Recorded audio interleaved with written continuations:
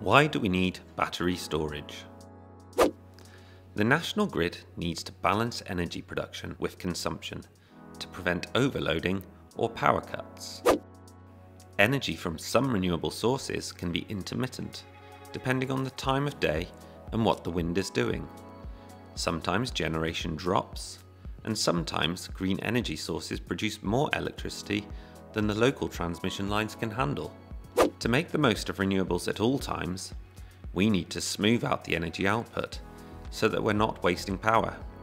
This is where batteries come in, storing green energy that isn't needed at the time of generation and saving it until it's called upon. They are an important part of a modern national grid and essential for Britain to end its reliance on fossil fuels. How does battery storage work? Grid-scale batteries are far bigger and more advanced than the rechargeable batteries in our smartphones.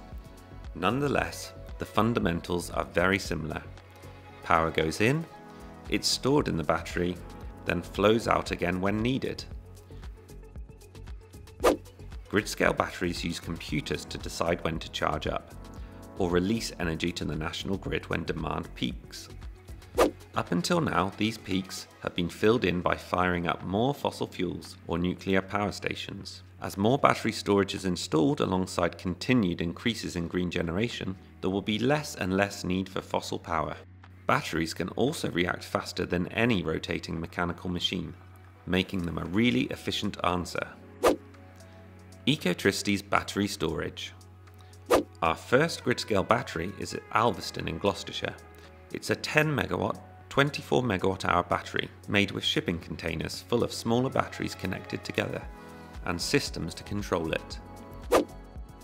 A 50 megawatt battery needs a site around the size of a quarter of a football pitch.